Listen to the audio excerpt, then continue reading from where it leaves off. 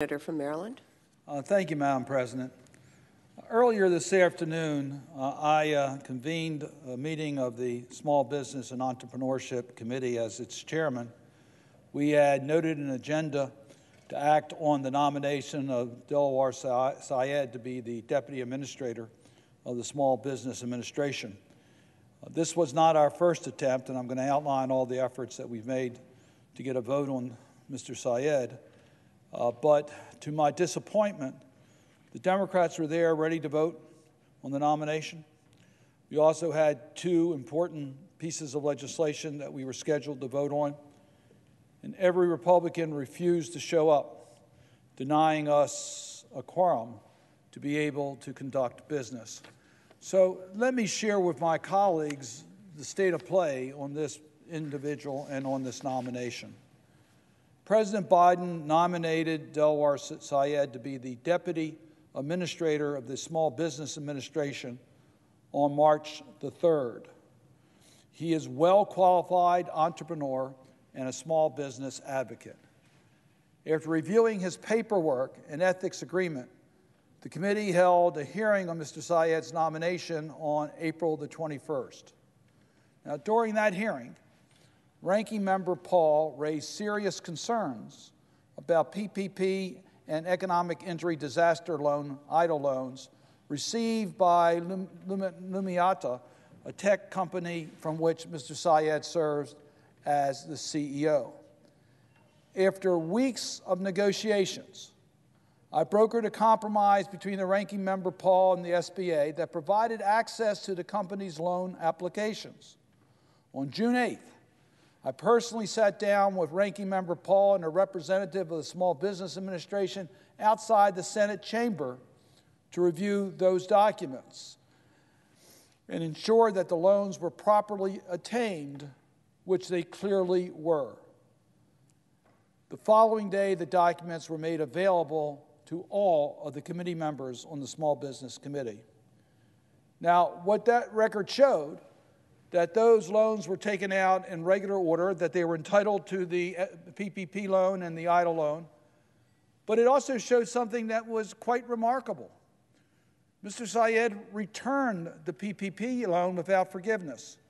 He was entitled to forgiveness, but as he said, he was able to get access to additional capital and didn't need the government help, and thought it was the right thing to return the loan without forgiveness. What exemplary action. Satisfied that we had resolved the issue, Senator Paul agreed to my request that the committee schedule a vote to report out the nominee on June the 16th. After achieving a quorum of senators, I moved to report the nomination by voice vote as requested, a common practice in the Senate.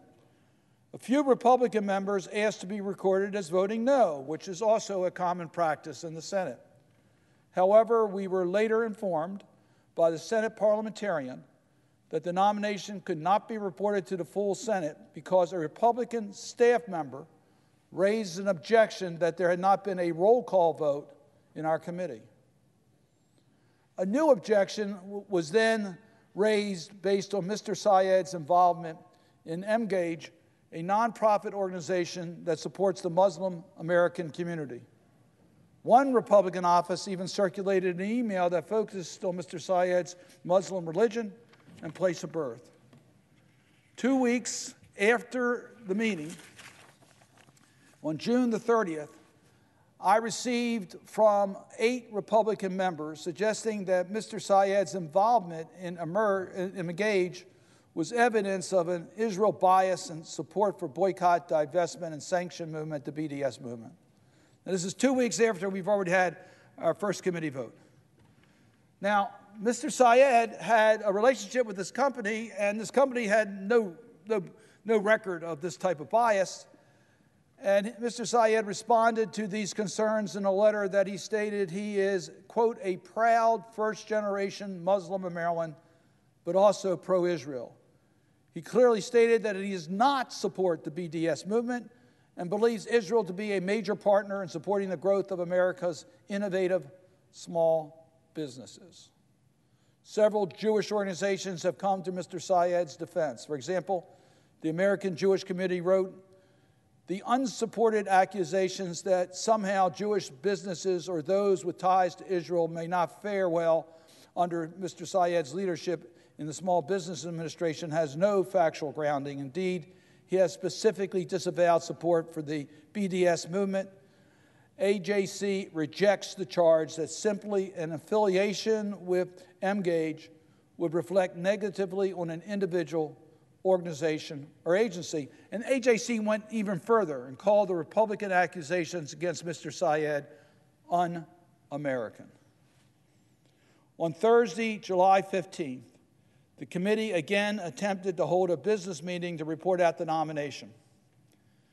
We thought we had resolved all the issues. We resolved the issues concerning the loans. Everybody agreed they were proper. There was no concern about Mr. Syed's views in regards to Israel. That had been resolved. So, Mr. President, I was puzzled that on the July 15th meeting, all 10 Republican members boycotted the meeting and a reporting quorum was not achieved. We couldn't take action. I couldn't understand why, because we had resolved the two issues, the first issue, and then he changed to a second issue. But it was not until a week later the committee Republicans changed course again and developed a new line of attack, this time linking the nomination to PPP loans received by entities of Planned Parenthood. On July 22nd, all 10 committee Republicans released the following statement. The SBA has wrongfully approved nearly $100 million in taxpayer-funded Paycheck Protection Program loans to Planned Parenthood branches across the country. On June 30th alone, SBA approved 4 PPP loans to Planned Parenthood affiliates, despite a determination from the last administration that these entities were ineligible for the program. We will not allow a vote on this nominee until the SBA takes action to recover the wrongfully acquired PPP funds by the Planned Parenthood entities. Now, Mr. President, I'm going to go through in detail as to how these loans were not improperly given, that the ground rules we set up were followed by the Planned Parenthood and other nonprofits of similar type of organization. And where they came up with this line is still somewhat of a puzzlement to me, since my Republican colleagues were engaged with us in developing the PPP program and the eligibilities for the PPP program. But since that date, I've tried several times to hold business meetings to report out the nomination. But Republicans would not attend markups that I attempted to hold on September 21st, November 4th, and again today. On September 29th, I attempted to discharge Mr. Syed's nomination from the committee by unanimous consent. That's after our voice vote that had already approved his nomination. But Ranking Member Paul objected to my request on the Senate floor. The Planned Parenthood issue predates the Syed nomination and even the Biden administration. It goes back to March of 2020, when this committee took the lead, the Small Business Committee took the lead in drafting the Bipartisan CARES Act. I was proud to be part of a team that includes Senator Shaheen, Senator Rubio, Senator Collins. We sat down and went line by line drafting the PPP legislation that we're talking about. We negotiated back and forth in good faith on the provisions of this bill. It was truly a bipartisan effort. Republicans controlled the Senate. We worked with the Republicans, and we came up with a bipartisan bill to help America's small businesses. That legislation made 501c3s, nonprofits, and veteran nonprofit organizations with up to 500 employees eligible for the PPP loans. This was a mutual decision. We knew it had some controversy associated with it. There are faith-based groups that people have some concern about getting government support. There are different organizations that people might have concern. But we felt that during this pandemic, it was important to preserve our small business entities, whether they were for-profit or nonprofit. And that was a bipartisan decision that was made by Democrats and Republicans. During the negotiations in March 2020, then Chairman Rubio added language to an early draft that would have prohibited nonprofit entities that receive Medicaid assistance from getting PPP loans. This was presumably an effort to deny Planned Parenthood the opportunity to participate in the program.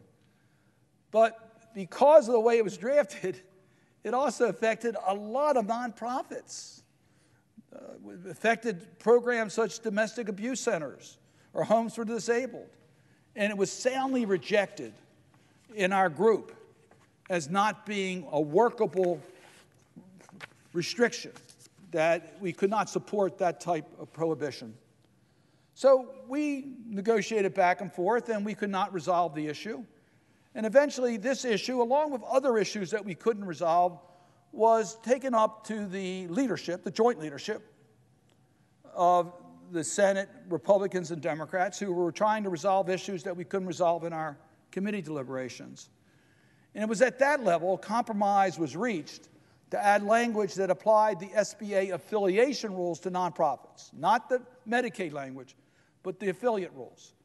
We had no objection to that. We felt that nonprofits should be subject to the same restrictions as for-profit entities as far as whether they were truly independent or part of just a national group, whether there was control on the affiliate. So we thought that made sense. And in April of 2020, the SBA, under the Trump administration, released guidance on applying the affiliation standards to nonprofits, which is where we're getting to the determinations made by Planned Parenthood. The part of the affiliation that applies to nonprofits relates to common management. And I'm going to quote for the record. I have the full statement here of what the affiliate rules were. But let me just read into the record the relevant section that applies to the controversy. I don't think it's controversy, the Republican controversy on Planned Parenthood. Affiliation arises where the CEO or president of an applicant concern or other officers, managing members, or partners who control the management of the concern also control the management of one or more other concerns. Affiliation also arises where a single individual concern or entity that controls the board of directors or management of one concern also controls the board of directors or management of one or more other concerns. Affiliation also arises where a single individual concern or entity controls the management of the applicant concerned through a management agreement. Now the question is, does the national group control the personnel and board of the affiliate? That's what the rules applied. Planned Parenthood for America determined its entities were eligible because it does not exercise control over its member organizations and does not have a common management. Each member organization is its own independent, not-for-profit, tax-exempt organization with its own independent board of directors that is solely responsible for hiring and retention of its CEO. Planned Parenthood for America does not have the power to remove CEOs or directors from its individual member organizations. Now, Mr. President, this type of federated structure is common in the nonprofit world, and it's the reason why nonprofits such as the YMCA, Boys and Girls Clubs, also qualified and received PPP loans, forgivable loans. We recognize that they have a large national structure, but the individual entities are small entities and are independently managed and controlled. In May of 2020, under the Trump administration, 38 Planned Parenthood entities received correspondence from Associate Administrator Bill Manger with a preliminary finding that the entities may not be in compliance with the affiliation rules. To my knowledge, Mr. Manger only sent letters to Planned Parenthood entities, not to any of the other similarly structured entities. Now, I say that because we now learn that there was a list, a hold list, of a much larger number of entities that there was concern as to whether they qualified under the affiliation rules. But only Planned Parenthood received the May 2020 letter, not the other groups that had a similar structure. The letter that was sent out is titled Notice of Investigation and Request for Records. This was sent out in May 2020. to 38 Planned Parenthood entities. The Planned Parenthood entities responded to these letters. They contested the finding. Every Planned Parenthood entity that received correspondence in May of 2020 contested its findings. The letter is pretty detailed in what it spells out. It spells out all the reasons why they're complied with the affiliation rules, and it talks all about it, about all the different reasons why they were qualified to receive their funds. And Mr. President, it ends with this line. This is what the Planned Parenthood responded to the May 2020 letter. I trust that this response resolves the matter. May 2020. 9 months later, under the Trump administration, no additional action that we are aware of was taken by the SBA to contest Planned Parenthood's eligibility for the PPP money. So it was clear that the Trump administration decided not to take action. So where are we now? It's also important to note that PPP loans were not used by Planned Parenthood to provide any health services. We're not talking about providing health services here. The law is very specific as to what the funds can be used for.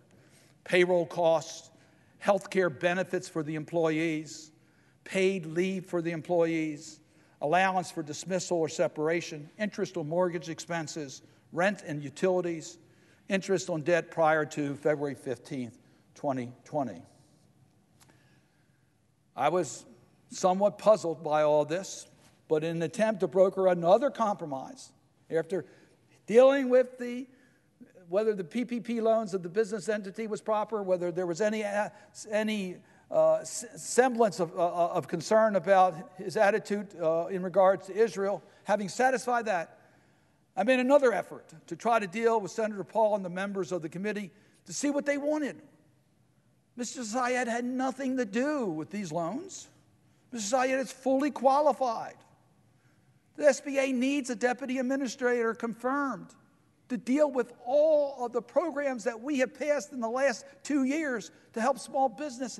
They need a confirmed manager to work between us and our constituents to make sure these programs are working effectively. So what else could I provide? Yesterday, I invited all of the Republican members to come to my office, or come to the small business office, and we would make available all the information SBA has in regards to these Planned Parenthood loans. Don't make it available. All the loans that were given out, when they were given out, what was forgiven, what was not forgiven, second round PPP loans, all of that. I don't know what else we can do.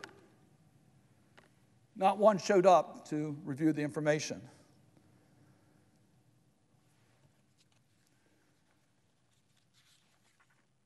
I can appreciate the fact that this issue may make Republicans who oppose Planned Parenthood politically uncomfortable. I can understand that. But Democrats also disagree with views of many organizations that receive PPP loans. Last December, the Washington Post reported that 14 organizations designated as hate groups by the Southern Poverty Law Center or the Anti-Defamation League received PPP loans.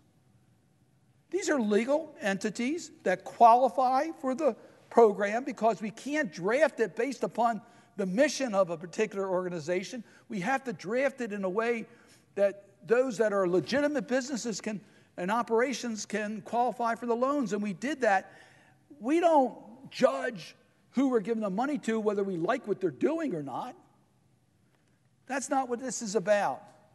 And as I said in the committee a little earlier today, it's important for the Small Business Committee to get back to its bipartisan tradition. I hope that my Republican colleagues will accept the information that we have made available, work with us. Let's get Mr. Syed confirmed. Let's get him confirmed because he's the right person for this position at this time.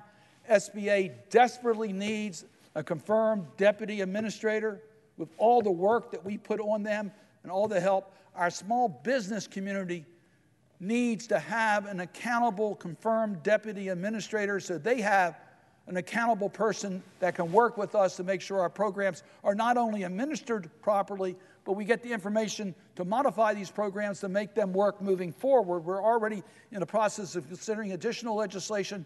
It's so important to have a confirmed deputy administrator of Mr. Syed's experience in order to help us with that. I must tell you, Administrator Guzman's doing a fantastic job. She's one person. She needs a deputy. It's time that we get this person confirmed. There has not been an articulated reason why this person should not be confirmed. And Mr. President, I know we've had this debate on nominations that are here on the floor, and we're wondering why people vote against them. I can't even get a vote in our committee on this because the Republicans won't show up for a vote. I think the respect for the system, it's important that the Small Business Committee have an opportunity to vote on Mr. Syed's nomination, which I hope then would be on the floor promptly for confirmation. With that, Mr. President, I will suggest the absence of a quorum. Mr. Withdraw that for 1 second. I'll